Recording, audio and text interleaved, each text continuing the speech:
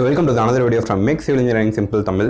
So இந்த வீடியோவில் நம்ம வீடு வாங்கலாமா இல்லை வீடை புதுசாக ஏதாவது கட்டலாமா அப்படி இல்லை வாடகை வீட்டிலே இருக்கிறோம் அந்த இதே ரொம்ப நல்லதா அப்படிங்கிறத இந்த வீடியோ டீட்டெயிலாக நம்ம பார்க்க போகிறோம். இந்த வீடியோ முழுசாக பாருங்கள். இந்த வீடியோ ரொம்ப யூஸ்ஃபுல்லாக இருக்க போது உங்களுக்கு.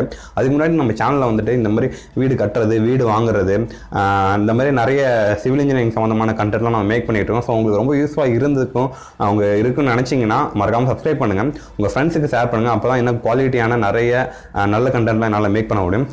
ஸோ டாபிக்கில் வருவோம். ஃபஸ்ட் நம்ம வந்து வீடு வாங்கலாமா வீடு கட்டலாமா இல்லை வாடகை வீட்டிலே இருக்கிறது நல்லதா அப்படின்னு சொல்லலாம். ஸோ ஃபஸ்ட்டு எடுத்தோன்னே வந்துட்டு வீடு கட்டுறதை பற்றி பேசுகிறேன்.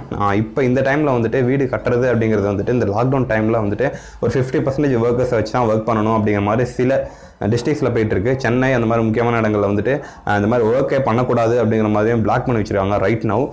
ஸோ இந்த சுச்சுவேஷனில் வந்துட்டு வீடு கட்டுறது அப்படிங்கிறது வந்துட்டு நம்மள்ட்ட மணி இருக்குது, அதாவது ஒரு சிட்டி இருக்குதுன்னு வச்சிங்களேன், அந்த இடத்துல நம்ம வீடு கட்டி அதுக்கப்புறமா அதுலேருந்து என்ன நம்ம ரெண்ட்டு வாங்க போகிறோம் அப்படிங்கிறதுலாம் நீங்கள் ஒரு ஐடியா இருக்கணும். ஃபார் எக்ஸாம்பிள் வந்துட்டு ஒரு சென்னையில் நீங்கள் வீடு கட்டுறீங்கன்னா இப்போ ஒரு மினிமமாக வச்சிங்களேன், ஒரு 1000 ஸ்கொயர் ஃபீட்டில் ஒரு 20 lakhs-க்கு ஒரு வீடு கட்டுறீங்கன்னு வச்சிங்களேன். இந்த 20 lakhs-க்கு வீடு கட்டுறதுனால அதிலிருந்து ரெண்ட் மூலமாக உங்களால் எவ்வளோ சம்பாதிக்க முடியும் அப்படிங்கிறது ரொம்ப முக்கியமானது. ஏன்னா அந்த சில இடங்களில் வந்து பார்த்தீங்கன்னா உங்கள்கிட்ட லேண்ட் இருக்கும், நீங்கள் கன்ஸ்ட்ரக்ட் பண்ணி மேபி உங்களுக்கு லாபம் இருக்கிற மாதிரி இருக்கும். சில இடங்களில் வந்துட்டு புதுசாக லேண்டு வாங்கி நீங்கள் கன்ஸ்ட்ரக்ட் பண்ணி ரெண்ட்டில் லாபம் சம்பாதிக்கலாம் அப்படின்னு நீங்கள் நினைப்பீங்க. இதுக்கு முன்னாடி வந்து 2 விஷயத்தை நீங்கள் தெரிஞ்சுக்கணும். இது ரொம்ப முக்கியமானது, மணி மேனேஜ்மெண்ட் சம்மந்தமானது.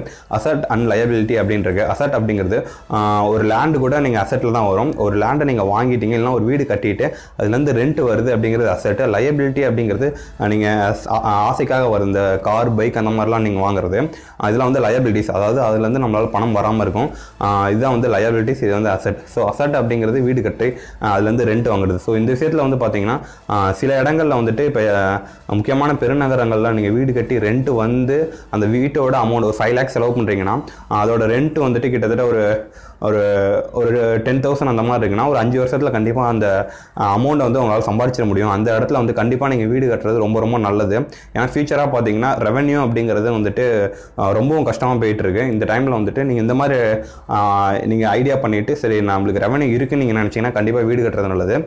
சப்போஸ் ரெவென்யூ இல்லை அப்படின்னு நினச்சிங்கன்னா கண்டிப்பாக வீடு கட்ட வேணாம் தான் நான் அட்வைஸ் பண்ணுவேன். இன்னொன்று நீங்கள் ஒரு 5 lakhs-க்கு வீடு கட்டுறீங்கன்னா அதோட பேங்க் இன்ட்ரெஸ்ட் யோசிச்சு பாருங்கள். 7% இன்ட்ரெஸ்ட் வருது. அந்த இன்ட்ரெஸ்ட்டை விட கம்மியான ரெண்ட் வரும்னு நீங்கள் நினச்சிங்கன்னா கண்டிப்பாக வீடு கட்டுறது நல்லதே இல்லை.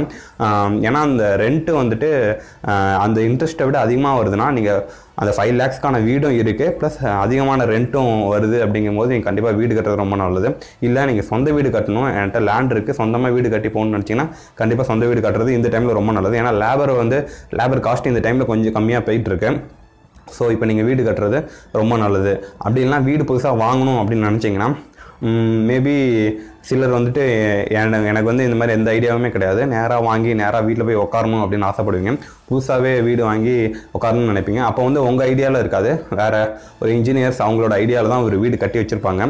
ஸோ அந்த மாதிரி ஒரு வீடை நீங்கள் வாங்கணும்னு நினச்சிங்கனாலும் இந்த டைமில் வந்துட்டு அதோட ப்ரைஸ்க்கு தகுந்த மாதிரி தான். ஏன்னா சில டைமில் சில கன்ஸ்ட்ரக்ஷன் வந்து ப்ரைஸ் கொஞ்சம் ட்ராப் பண்ணி வச்சுருக்காங்க, அங்கே நீங்கள் வாங்குறது ரொம்ப அட்வைசபிள் தான். சிலர் இன்னும் ப்ரைஸ் ட்ராப் பண்ணல, அங்கே நீங்கள் கொஞ்சம் பக்கத்தில் இருக்கிறதுக்குலாம் ஸ்கொயர் ஃபீட் என்ன ரேட் போயிட்டுருக்கு, கண்டிப்பாக வேணுங்கிற பட்சத்தில் இப்போ வாங்குறது நல்லது. இல்லை வாடகை வீட்டில் இருக்குதுன்னு பார்த்தீங்கன்னா இன்னும் கூட சென்னையை பொறுத்த வரைக்குமே சில சிட்டிஸில் வந்துட்டு 10 years-க்கு முன்னாடி ஒரு ஸ்கொயர் ஃபீட் வேல்யூ ஒரு 10,000 அப்படிங்கிற மாதிரி இருந்ததுன்னா இந்த 10 years-ஆகவே பெருசாக ரேட் வந்துட்டு எதுவுமே ரைஸ் ஆகிற மாதிரி தெரியல. ஸோ அந்த டைமில் வந்துட்டு நீங்கள் ஒரு லோன் எடுத்து ஒரு இடத்துல வீடு வாங்குறீங்கன்னு வச்சுக்கிட்டிங்கன்னா, ஒரு இடத்துல நீங்கள் வீடு வாங்கிட்டீங்க, அந்த இடத்துல வந்துட்டு ஒரு 10 lakhs-க்கு ஒரு வீடு வாங்கியிருக்கீங்க சென்னையில் அப்படின்னு பார்த்தீங்கன்னா, திரும்ப உங்களுக்கு ட்ரான்ஸ்ஃபர் எல்லாம் வேறு வேலைக்காக வேறு இடத்துல போயிட்டீங்கன்னா அதுலேருந்து வர ரெண்ட்டும் நீங்கள் இன்னொரு இடத்துல எங்கேயா போய் தங்குறீங்கன்னா அதுக்கான ரெண்ட்டும் ஈக்குவல் ஆகிடணும். சப்போஸ் நீங்கள் வேறு எங்கேயாவது ஒரு இடத்துல தங்கி இந்த ரெண்ட்டை விட இது அதிகமாகுதுங்க பட்சத்தில் நீங்கள் இப்போ 10 lakhs போட்டு வீடு கட்டினதுக்கு வேல்யூவே இல்லாமல் போயிடும்.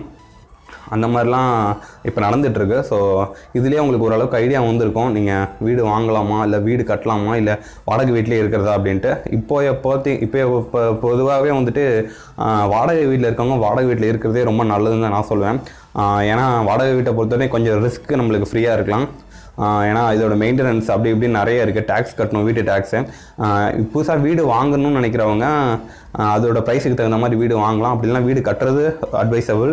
வீடு கட்டி ஏர்ன் பண்ணணும்னு நினைக்கிறவங்களுக்கும் உங்களோட நான் சொன்ன இந்த மாதிரியான ஐடியாஸ் நீங்கள் கீப்பப் பண்ணிங்கன்னா உங்களுக்கு வீடு கட்டுறதுமே அட்வைசபிள் தான். அதான் உங்களுக்கு சரி பெர்மனன்ட் ஜாப்பாக இருக்கிறோம் அப்படின்னு நினச்சிங்கன்னா கண்டிப்பாக வீடு கட்டுறது ரொம்ப அட்வைசபிள் தான். அதுக்குனால உங்களோட இஷ்டம் தான். ஸோ இந்த வீடியோ உங்களுக்கு ரொம்ப யூஸ்ஃபுல்லாக இருக்கும்னு நினைக்கிறேன். இந்த மாதிரி சிவில் இன்ஜினியரிங் சிம்பிள் தமிழில் வந்துட்டு நிறைய இன்ட்ரெஸ்டிங்கான வீடியோஸ்லாம் மேக் பண்ண போகிறோம். ஸோ இந்த வீடியோவை உங்கள் ஃப்ரெண்ட்ஸ் எல்லாத்தையுமே ஷேர் பண்ணுங்கள். ஏன்னா இந்த டைமில் வந்துட்டு மணி மேனேஜ்மெண்ட் அப்படிங்கிறது ரொம்ப முக்கியமானது. ஸோ இன்னும் மணி மேனேஜ்மெண்ட் சம்மந்தமாகவும் நிறைய விஷயங்கள் நீங்கள் தெரிஞ்சுக்கணும் நம்ம சேனல் சப்ஸ்கிரைப் பண்ணலாம். ஸோ தேங்க்ஸ் ஃபார் வாட்சிங் திஸ் வீடியோ. இன்னொரு வீடியோவில் நான் உங்களுக்கு சந்திக்கிறேன். I'll catch you next video. Bye.